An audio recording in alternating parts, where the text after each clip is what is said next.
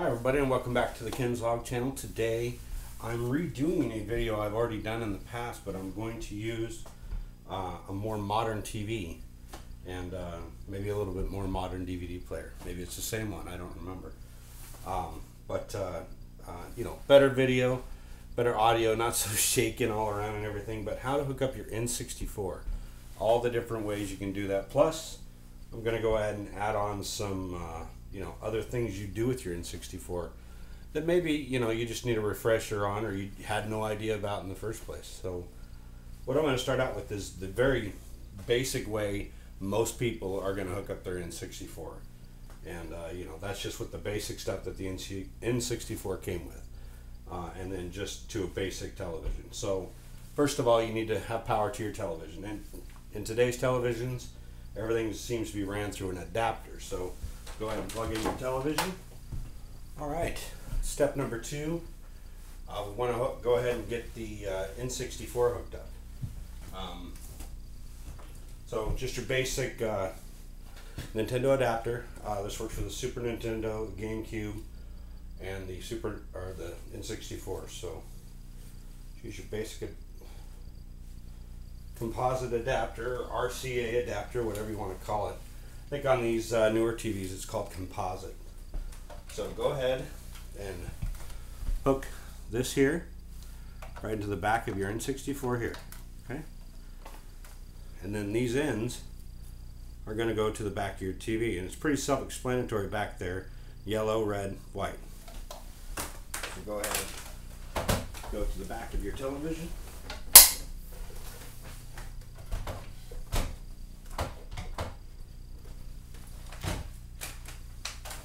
Locate the red, white, and yellow. And this one is yellow, white, red. So you just match up the colors and plug it in.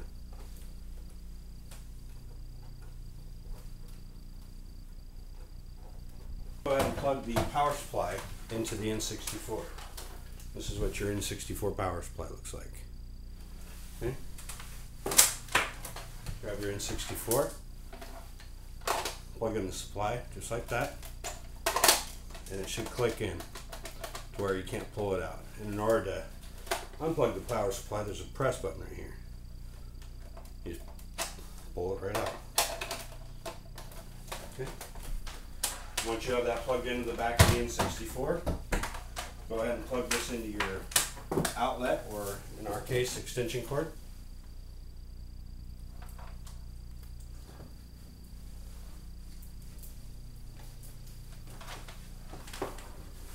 Okay, and something you might want to do if you haven't played your N64 for a while, just open up the top here and make sure there's nothing in there. That, you know, nothing's going to block these pins, because maybe you'll just stick a game in there and there's like a toothpick fell in there somehow. It's going to ruin your game system. So just look in there, make sure there's nothing in there.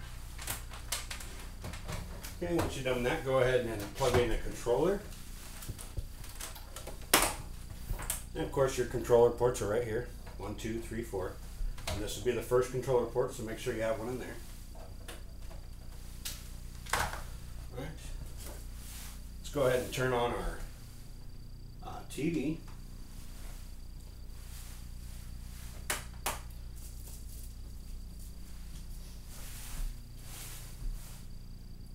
Okay, and my TV works. It shows me up in the corner here. Tip that back a little bit. What it's on. So on this one, I need to go on video 1. You see my remote there. Go to video 1, and then see, this one calls it composite. Okay. Actually I had to switch out my N64. Was having a little problem with the other one, but now that you have everything hooked up in the back, go ahead and put your game in. Turn on the power. And voila. You're playing N64 already.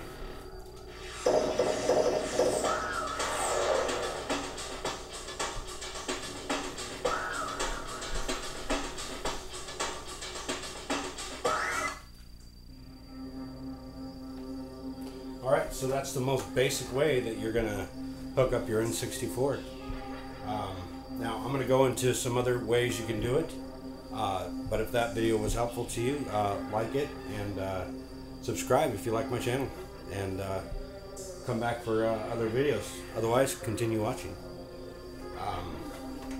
So we're just going to go ahead. I'm going to go ahead and leave this on. Not going to hurt anything. But we're going to hook this up a different way. Let's say that you bought a used N64 and it came with a cord that looks like this. It's got all these different attachment or adapters and plugs and all this other stuff, but it's just like that other plug we just used.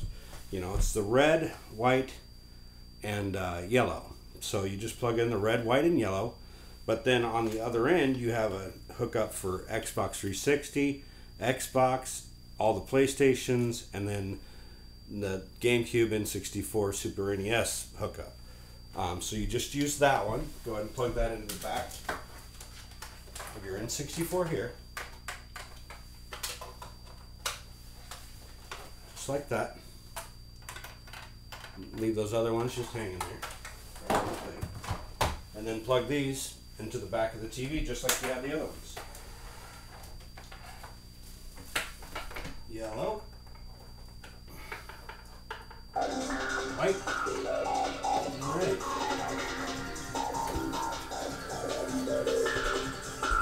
There you go. Back to where you're good.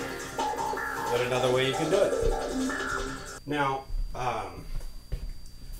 the N64 came right after the Super Nintendo, which still used either that AV cable, the Nintendo AV cable for composite, or it could still use the RF adapter. Now, some people that upgraded to the N64, they didn't have the newfangled TVs that could handle the RCA, so they made an adapter. And it looks like this, right here. And you put your RF right there. This part here connects here.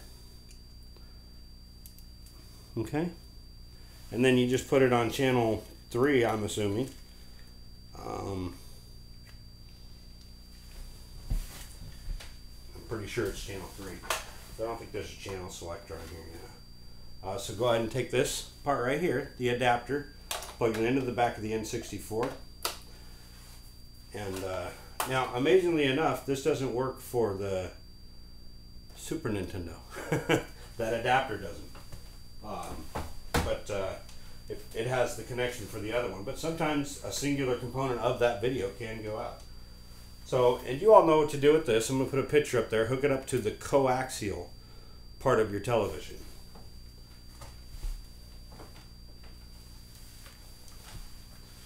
Move this around here.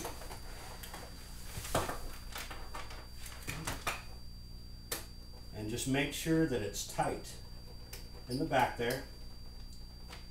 Make sure the connection is tight. I know some TVs are very, very difficult to do that with. Now, we got a no signal because we're on the wrong signal anyway. We need to go to TV.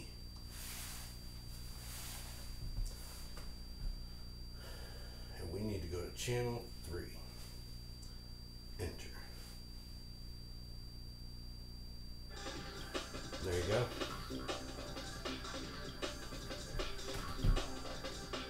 Easy peasy, easy peasy. Now, I know there's some TVs out there that you can't use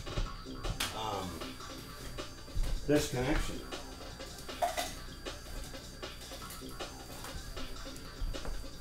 You just can't use this connection. Oh, there's also S-Video if you just want to use S-Video.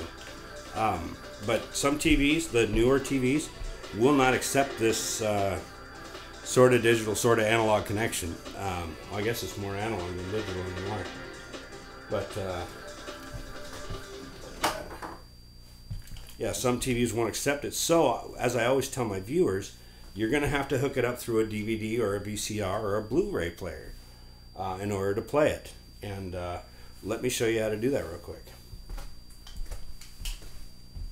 Okay, so I've got my DVD slash VCR player all set up there, and I haven't plugged it into the back of the computer, and I have it set up by cable. See this picture here? And here's the other end, and here's where you're going to want to put it. in the back of the TV into the coaxial. So go ahead and spin your TV around, plug in your DVD VCR player.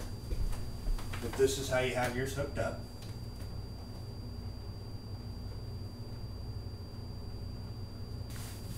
Okay, now that you confirm that you got your DVD hooked up like that, go ahead and spin your TV back around or come back to the front. And let's make sure we're getting a signal. I'm going to turn this on. And we're going to go over to video.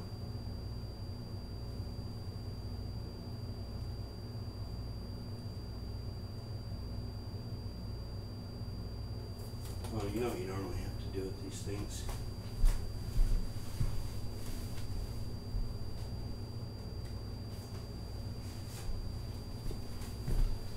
So if your signal doesn't come up, normally you have to put a tape in and then switch over.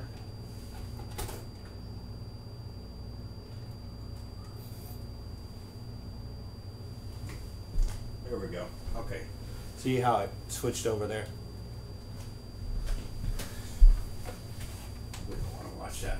But anyway, now you know your signal's going through your VCR/DVD player. And what you do is you hook it up exactly the same way, but with the last way we just did it with the adapter, what you would do, instead of plugging this into the back of the TV, you're going to put it right here. So go ahead and plug it into the back of the DVD player there. And I just remembered something with my DVD player. On the coaxial side, it only works with the VCR. Just remembered that. I don't know why that is. And then only the original component side only works with the DVD player too. Very weird. But you go ahead and get that plug, the RF adapter plugged into the back of the DVD player, and then plug your adapter into the back of the N64, just like that. That was going to automatically change, huh? No, that's not how it works. What you have to do is you have to change your VCR channel to channel 3. 14, 13, 12, 11, 10, 9, 8, 7, 6, 5, 4, 3. There you go. See how that works? This has to be on channel 3. You have the N64 is the incoming or the antenna in into the back of your DVD player, and then the out goes to the back of the TV, just like that. Now let's say you were using the other connection. You know, either this one, this connection here, or the original Nintendo connection. Let's hook it up that way. You know, either this type with all the adapters, or the Nintendo adapter itself. What you would do in this case, mine has a front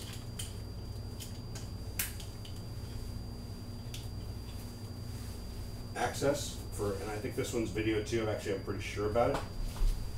Yeah, it actually says line 2. So go ahead and match up the colors here: yellow, white, red. Look at that, auto changing to audio fronts.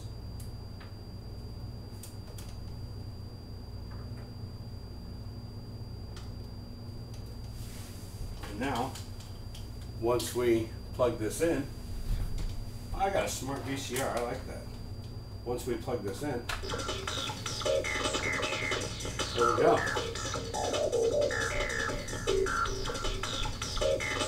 Kind of catchy music.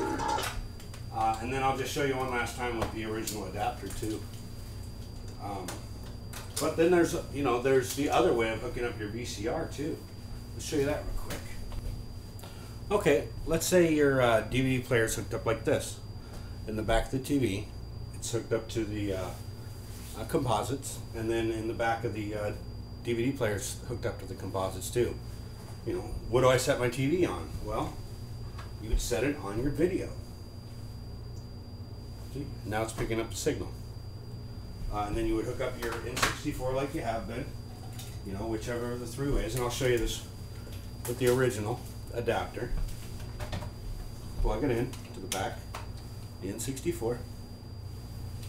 And then this part can either go into line 1 in the back right here, or it can go to line 2 in the front right here. I will just show you line 2.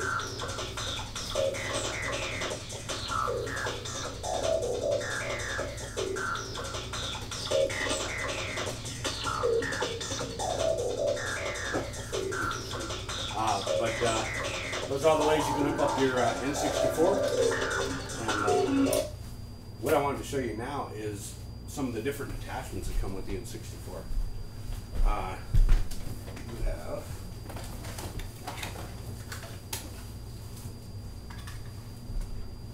all of these. You have your rumble pack, which basically makes your controller shake. You just hook it up, plug it right into your controller. Make sure you have batteries in it. I think it takes 2 AAAs. Yeah, 2 AAAs. And then you have the rumble feature on your N64. This is a memory card. Standard memory card. Holds a pretty small amount of data, but a memory card nonetheless. Just slips right into the back of the controller just like that. And there's your release. Pull it out. And then this is an aftermarket memory card by Performance. And actually it's 4 times the amount, and has 4 slots which you choose, and that just plugs right into the back of the controller as well, just like that. And then the last thing that I have that can go into the controller is actually a transfer pack, and this was pretty much solely made, if I remember right, for Pokemon. So if you had Pokemon Stadium for the N64, you could transfer your Pokemon to your Pokemon Yellow or Silver or Gold or whatever it was, you know, at the time. And I think it was Silver and Gold at the time. But it just goes in like that, and then you actually put your Pokemon game.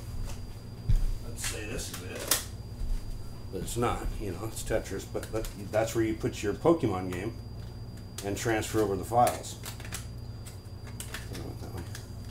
Just like that, and then you plug in the Pokemon game into the N64, and you know, transfer files that way. So that's a file transfer. And then the last accessory that I have for the N64 is the Game Shark. Picked that up along with a lot of other stuff, and I've never tried it, so let's try it. So what you do is you take your game, put it on top of the Game Shark, just like you're plugging it into the console. Just like that. Put the Game Shark in. Turn it on.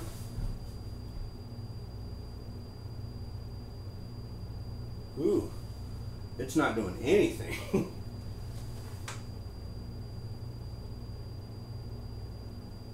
Huh.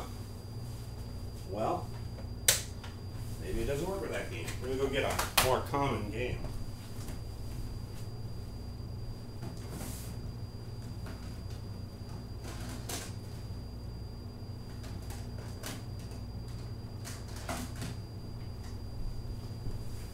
Okay, let's try it with Madden 2000, see what works with that.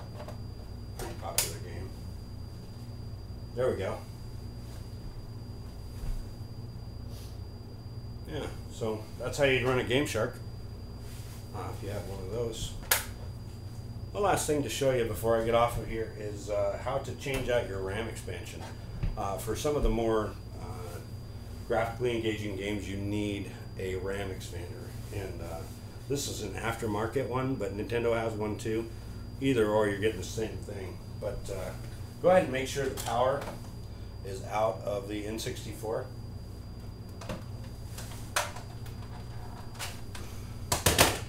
Okay, pull that out of there. And then take the top off here. And then I always use a butter knife, but the actual tool comes with one of these if you buy it brand new. And just go right here. Just slowly pry that out of there, just like that. Easy cheesy. Put the new one in. These only go in one way, so you can't really screw it up. But that one's in, just like that. Now you can play the more graphically advanced games on your N64. That's it. I hope you guys found this tutorial exciting and invigorating, or at least informative. I enjoy doing these types of videos, so if you like the video, please give me a like, and if you like my channel, subscribe. If you need any video games or anything like that, check out my Amazon store, and you might find something you like. Talk to you guys later. Bye.